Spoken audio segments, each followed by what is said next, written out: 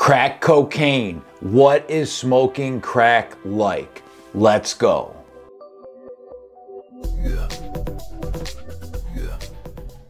Before I get into what smoking crack is like, remember, Soberdogs does not promote or condone any drug use. Please seek professional medical help if you have an addiction.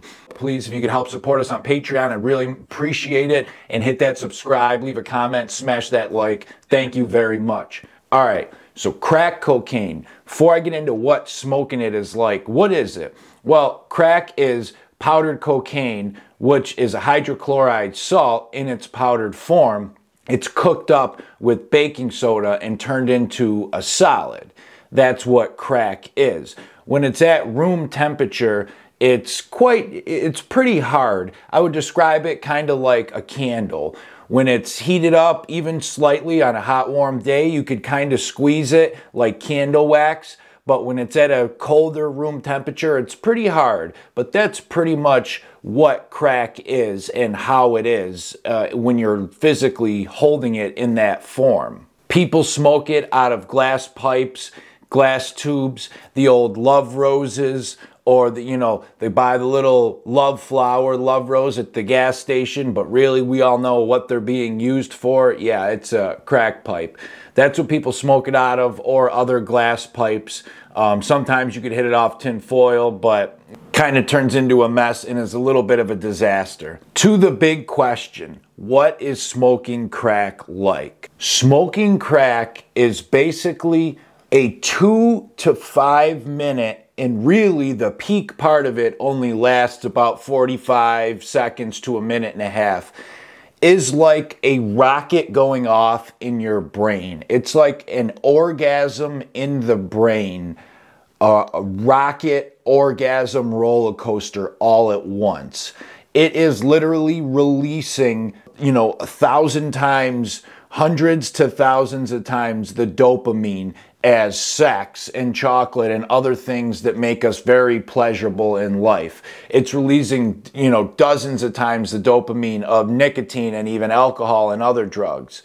It just is this rocket ship going off. The immediate effects are it releases 1,000 times the normal dopamine level within 10 seconds of going off in the brain. So just imagine that. Imagine the dopamine released through skydiving or sex or chocolate. And we're talking dozens, if not hundreds of times more than that. It is this euphoric feeling in the brain that is so freaking intense. It is insane.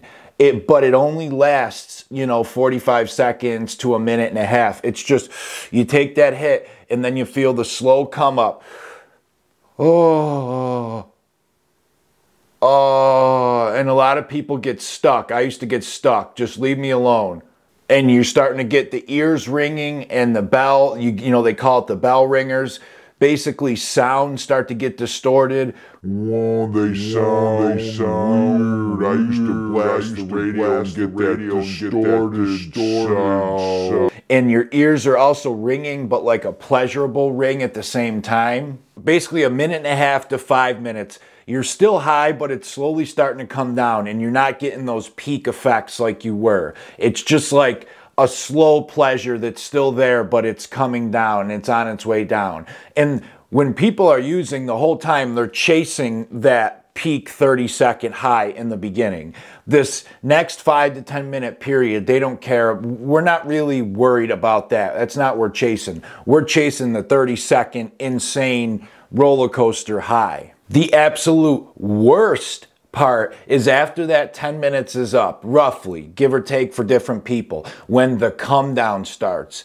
The brain has just released 1,000 times the dopamine of normal levels. So now it's sending signals to itself, don't make dopamine, you don't need to make it, we have a ton in here.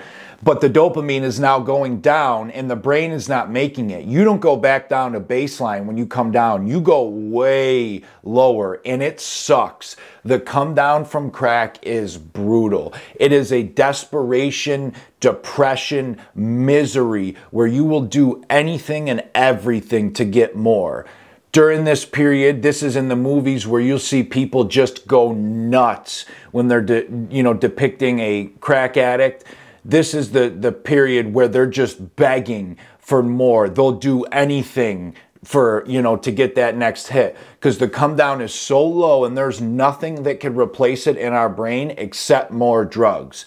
The only other fix, so to speak, for it is an extended period of time. If that person can wait, you know, weeks and months without doing anything, their brain starts to slowly rebuild. But besides that, the only thing that'll fix it immediate like that is more drugs, and that's why they're desperate for more. This leads into the short-term effects of crack use. You got loss of appetite, dilated pupils, increased heart rate, temperature, increased blood pressure, nausea, energy bursts, hyperstimulation, focus, sounds, visual, touches, all those are hyperstimulated.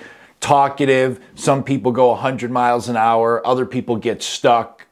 Some people just move, go nuts. OCD, clean the same little 2 square inch spot, you know, for 5, 7, 10, 20 minutes. I'd get stuck sometimes in my car messing with the same little one spot, just shh. Bizarre, erratic, sometimes violent behavior. I'd say more of the violent behaviors during the come down period. That's definitely a tough period. Can hallucinate from coke and crack, definitely, big time. The coke bugs can definitely be a serious thing. I got those bad. If you don't know what they are, I'll put the card up. Tactile hallucinations, they're called. Formication. Basically the feeling of bugs on or around our skin, crawling on us. It's a gross little feeling. And then extreme depression. Those are all the short-term effects. Long-term effects of crack use. Tooth decay, tooth loss, mouth sores. A lot of times these sores, they're from the chemicals in the drugs, but also more than likely they're from burns. What ends up happening is when somebody hits the crack pipe, the pipe gets really hot. They're so addicted and want that next hit so bad, so quick, they put it to their lips to take the next hit while the pipe is still burning hot and burn their lips. That is a lot of times what the mouth sores are. Cause heart damage, liver, lung, kidney damage, weight loss, sexual dysfunction, sexual problems, disturbed sleep, insomnia, still can't sleep hours later, even after the high is totally run out, mood swings, irritability, messes with the chemicals in your brain, long-term effects, hard to find pleasure in basic things because our dopamine system and reward system is just a disaster from peaking it with these crack hits nonstop.